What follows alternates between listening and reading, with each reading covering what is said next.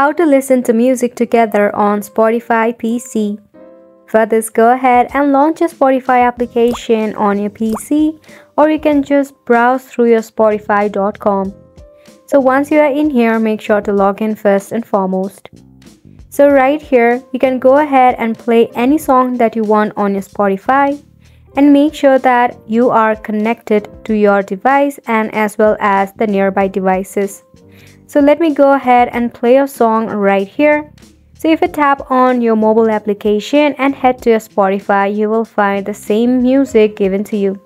Now if you tap on the speaker arrow at the bottom, you will see that the current device that is controlling is your web player, that is your PC.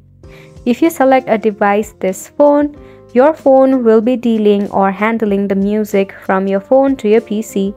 And that is how you can listen to music together on Spotify.